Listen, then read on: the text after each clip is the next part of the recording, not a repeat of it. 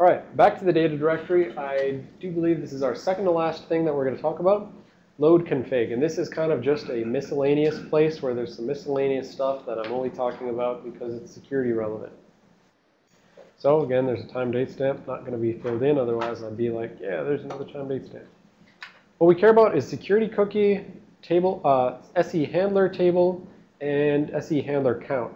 First of all, the security cookie and SE handler table, those are both absolute virtual addresses. Again, you see as we get towards the end here, we've got lots of absolute virtual addresses and offsets that are relative to the start of its own data structure instead of the RVAs. And here's the 64-bit version of that. So the security cookie, absolute virtual address, and it will be fixed up by the relocation information. So there will be a relocation entry that says if you randomize this thing in memory, make sure you fix up that header.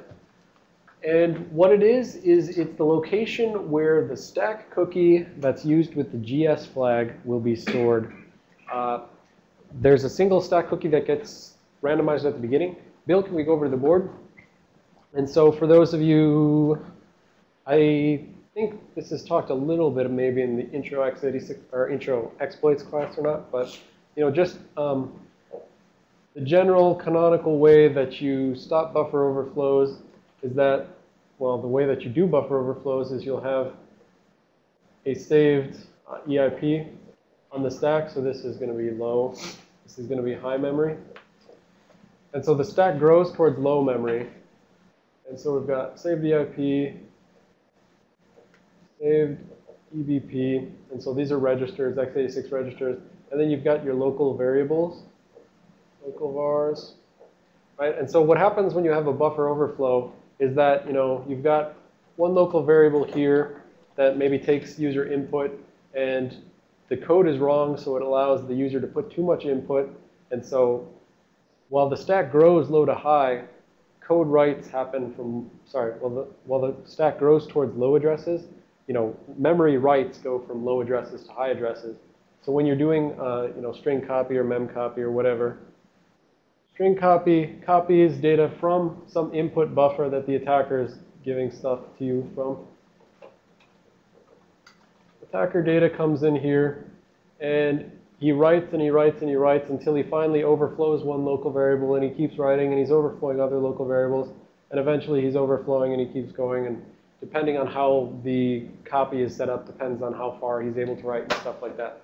And so the canonical way that you exploit a buffer overflow is you overwrite this instruction pointer that's saved so that it points at, somewhere down into here where you've got attacker code that's embedded.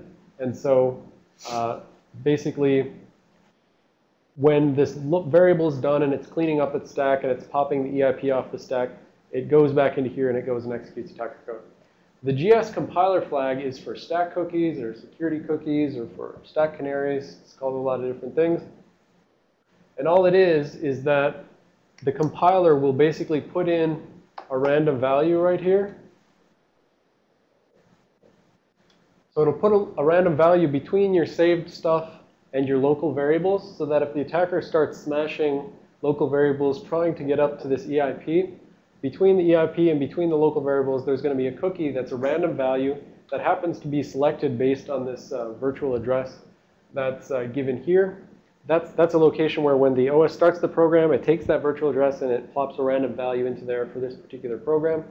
And then inside of the code, when it's calling functions that it thinks are going to be potentially buffer overflow, when it sees there's a string copy in a function, or if it sees there's a mem copy, it does some heuristics and it says, if I think this is going to be vulnerable, and if you've got the GS flag set in your compiler, then it'll insert this cookie D word of random value so that when you return and when you're cleaning up off of this thing and you're removing the local variables and you're about to pop off this, first you check the cookie and you say, is this still that same random value that's stored in memory there? So basically there's a little bit of code at the beginning that pushes a random value from there onto the stack, and there's a little bit of code at the end that takes the value, reads it off, and compares it against what's in memory at the security cookie virtual address.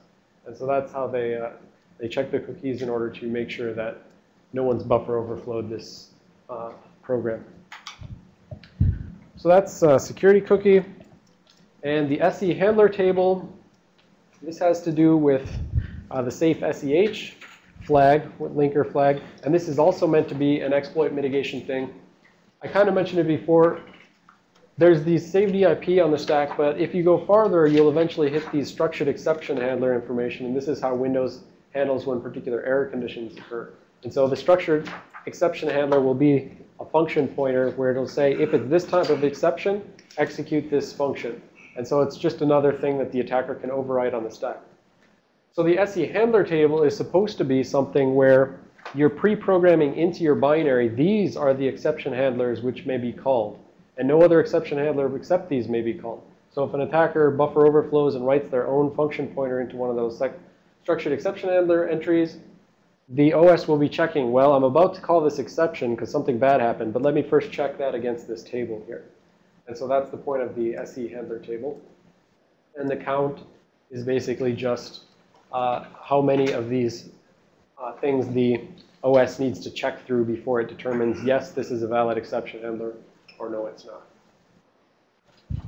And so, unfortunately, that is not a foolproof mechanism, and both of those can be bypassed, basically, but that's where that information comes from.